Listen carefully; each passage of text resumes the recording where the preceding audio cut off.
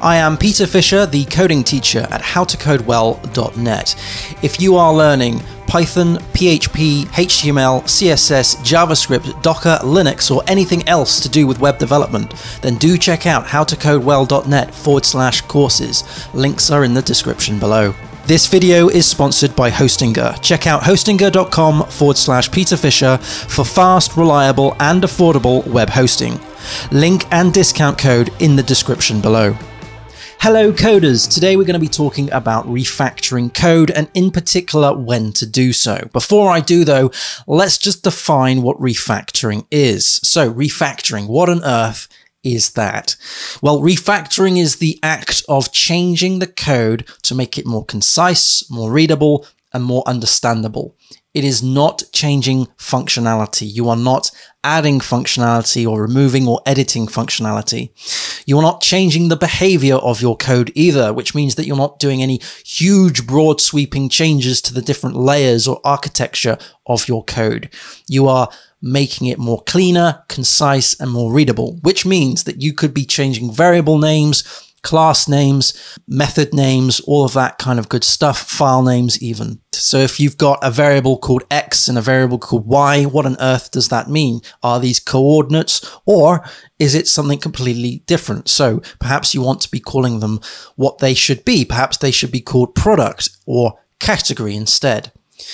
Okay, so that's what refactoring is. So when should you go about refactoring? Well, as I've mentioned, refactoring is not the act of changing the behavior of the code or adding new features. So refactoring, in my opinion, should be done after you've done all of that, after you've changed the code, after you've added new features or removed new features. In fact, in my opinion, these are two extremely separate things. I would even go as far as creating a different branch or, just specifically a single commit that does the refactoring and so forth.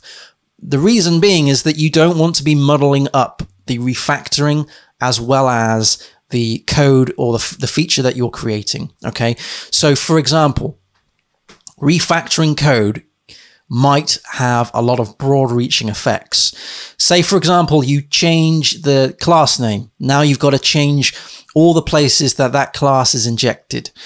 Let's say, for example, you change the variable name. Now you need to change all the places that that variable is referenced. Let's say, for example, you change a method name. Now you have to change all the places that that method is called. Okay, and therefore it can actually be quite broad-reaching. And you don't want to be in the situation where you are creating a new feature. Let's say, for example, you're just adding a new page or you're adding a shopping cart. And you go and have a look at this piece of code that you are working within, and perhaps you're going, actually, this should be called that, but perhaps that is being called or referenced by a completely different feature that someone else perhaps could be working on at the same time.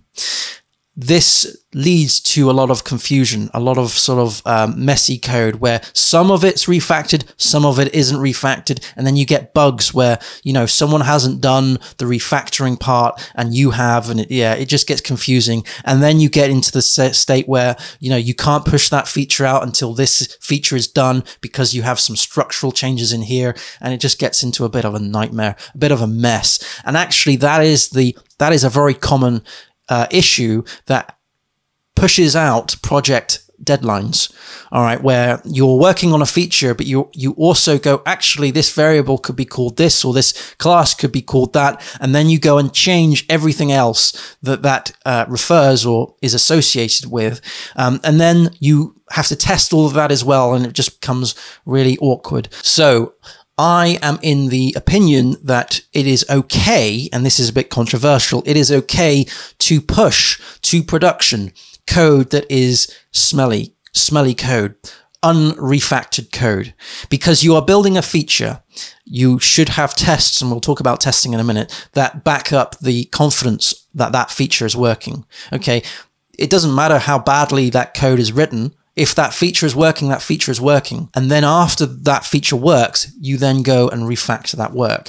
But there could be a push to production between the actual refactoring of the code and building the feature, or after the feature is built, I should say. So let's talk about testing. Now, testing is a very interesting subject. We could talk about this until the cows come home, but let's just talk about it in the sense of refactoring. Testing is extremely important, as everyone should know, and everybody should be testing their work.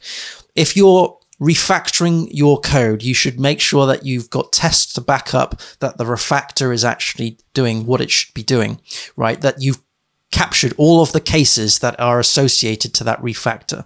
You know, you've captured all of the changes to the method calls or the variable names or what have you, the class names or the file names and so forth. For those who watch my Twitch live streams, that's twitch.tv/howtocodewell, where I'm actually writing code and I'm talking to people on the stream, I do a lot of test-driven development. This is where you're doing tests before you actually write the code.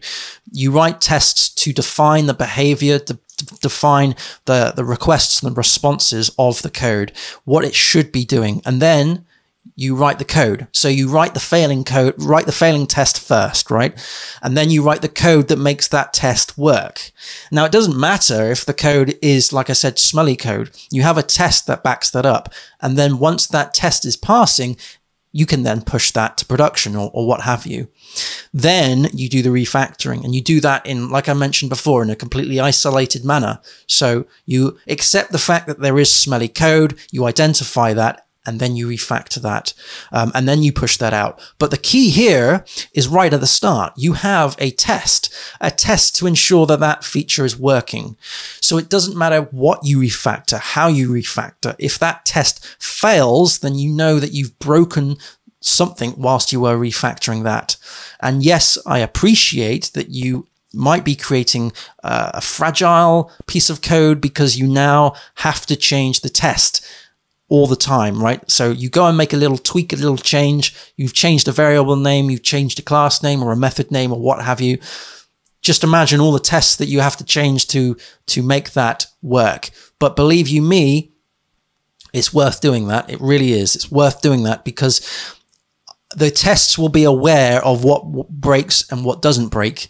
You as a coder will not remember every single instance where that variable name is used or that method is called. Okay, so you shouldn't go with your own gut and go, yeah, I think it's going to be okay. Have a test to back that up.